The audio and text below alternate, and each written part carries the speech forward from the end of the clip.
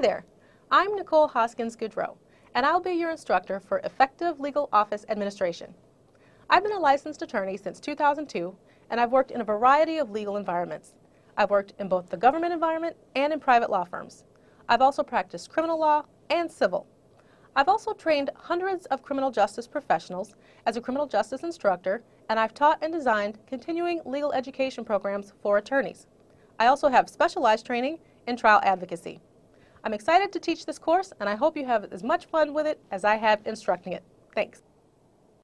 Paralegal certification is voluntary, but a voluntary certification can be a valuable tool in advancing your career. There are 3 organizations that offer certification to paralegals. NALA, or the National Association of Legal Assistants, is one of the nation's leading professional associations for paralegals. As a nonprofit organization, NALA provides continuing education and professional development programs for paralegals, from novices to experienced professionals. You can learn more at www.nala.org. The National Federation of Paralegal Associations also offers a certification for paralegals. They offer the Paralegal Core Competency Exam, which establishes your education has prepared you for many types of paralegal work and helps you to stand out from others whose schooling and experience are otherwise similar. Those who have passed the PCCE exam may proudly display the CRP designation after their name.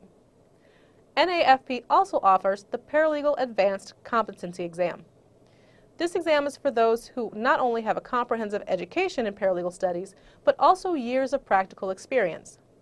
Earning the RP designation by passing this exam shows that you are one of the best in the field. You can learn more about these certifications at paralegals.org. A third available certification is the Professional Paralegal Certification from NALS. To qualify for this designation, you must have one of the following: 5 years of experience performing paralegal or legal assistant duties. You must be a graduate of an ABA-approved paralegal program. The ABA, that's the American Bar Association. You have to hold a bachelor's degree in paralegal studies, be a graduate from an accredited paralegal program which consists of at least 60 semester hours, of which a minimum of those 15 have to be substantive law, or hold a bachelor's degree in an unrelated field and have 1 year of experience performing paralegal or legal assistant duties. If you'd like to learn more about this designation, you can do that at nals.org.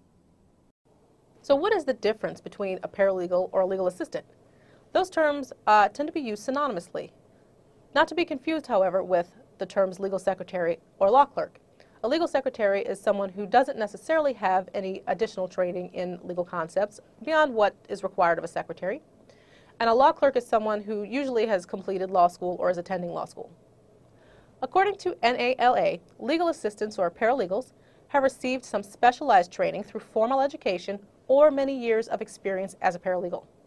They've worked under the supervision and direction of an attorney and performed non-clerical substantive legal work in assisting that attorney. Those who successfully complete the training and examinations to earn a credential that can be later used as a professional identifier.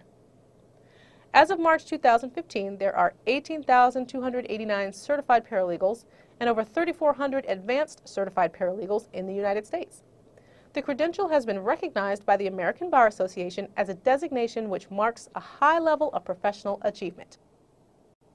The paralegal certification examination questions tend to be along this format. There will be true or false questions, multiple choice or matching questions requiring some knowledge of the subject, and reading comprehension skills. There will also likely be essay questions, and those will test your judgment skills and analytical abilities. Any form, true, false, multiple choice, essay, they're all fair game and may appear on the examination at any time. The specific content and structure of the paralegal examinations will vary depending on which certification route you choose to pursue, but you should be prepared to be tested on any of the following topics regardless of which certification route you choose: communications, ethics, legal research, judgment and analytical skills, substantive law, which includes the American legal system and structure of the courts, civil litigation, contracts, business organizations, and may include some other substantive legal topics as well. Note that certification that we're discussing today relates to paralegals, although some of these organizations do offer certification examinations for professional legal secretaries as well, If that's something that you're interested in, you can conduct a little independent research to find out more. The best way to prepare for a paralegal certification exam, though, is to obtain a higher education degree in a paralegal program. To qualify for most exams, you must have graduated from a paralegal program that is approved by the American Bar Association, or an associate's degree program, or a post-baccalaureate certificate program in paralegal studies, or a bachelor's degree program in paralegal studies, or a paralegal program which consists of at least 60 semester hours or 900 clock hours, or maybe 90 quarter hours, of which at least 15 semester hours or 225 clock hours or 22 and a half quarter hours are substantive legal courses.